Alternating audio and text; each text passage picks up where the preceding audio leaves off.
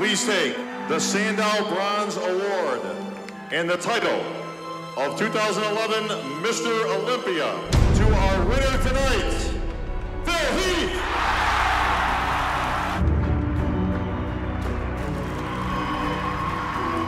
Phil Heath has had a lot of gifts. He's the gift. I mean, you know, you got gifts, and gifts is great. This dude is still fighting for his life. It ain't all talk when you're on that stage, man. The pain and the sacrifice, the sweat, all the hard work, man. When they announce you winner, it's all worth it.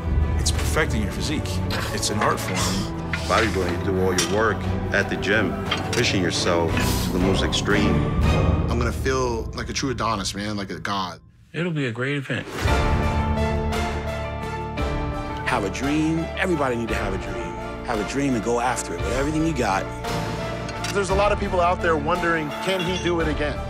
Tell him make Phil look small, bro. Come on. Come on, look small. Failure's not an option.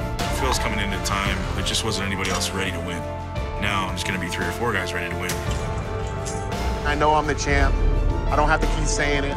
They know I'm the champ too. My title is Mr. Olympia. Theirs isn't. And they're trying to get there. They've got to fight me all day. It's a long time. That makes me angry. I don't like it. I respect you. You have to respect me. Don't come like face like this. And there's always that pressure. That's why a lot of guys fail, just because there's so much pressure. This is the one everybody remembers. As long as you know in your heart that you gave it your all, you're a winner. I won the Olympia, man, and I know I can be better than that. I'm gonna be very hard to beat. This year will be a different story. It's time for his reign to end. There's no way I'm gonna lose. I better be ready, you know? I better be ready to bring it.